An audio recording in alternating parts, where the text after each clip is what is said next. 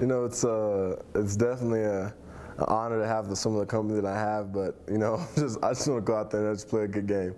We also put an emphasis on the pass rush because we knew they were definitely air raid team, so we knew to have a shot we would have to get some pressure on that quarterback. Just like you said, just with Air Force, it's with that option, everybody has a man and you can't try to do somebody else's job. Everybody has to have their assignment and everybody has to be assignment sound, because with the spread offense, that's what part of the offense is, to get your eyes or get somebody trying to do another person's job. And that's when you open up seams and they can hurt you. They have great athletes. They can beat you more than one way as far as running and passing, but you're going to have your eyes right, because with this option, if your eyes are wrong, that's not just like a 5-10 yard game, that's a touchdown. So you got to have your eyes in the right spot and really just be ready to run, because it's going to be a very fast tempo team.